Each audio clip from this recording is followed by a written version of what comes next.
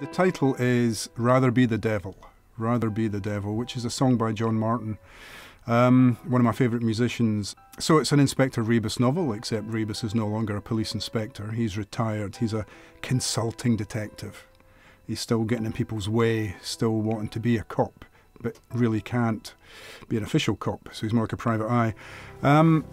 And he's got some health issues, and to take his mind off that, he decides to dust off an old unsolved case that he worked on from about 40 years ago. A socialite, a woman who'd been having an affair and was found dead, strangled in a posh hotel room in Edinburgh. I think it was around about 1984-85 when I wrote the first book, and got the idea for him, and he was already pretty fully formed. You know, right from the start I said main character, maybe a cop.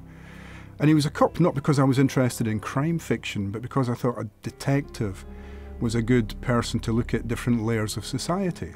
A detective has an access all areas pass to the highest in the land and the lowest in the land.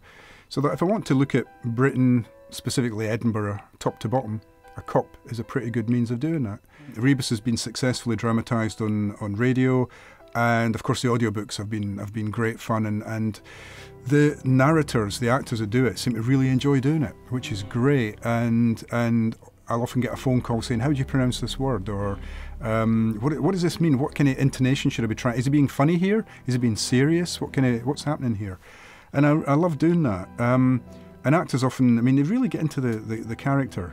But I think it's nice if it's a spoken word, because the listener, like the reader, are having to use their imaginations. They're having to paint the pictures. It's not being presented to them on a plate.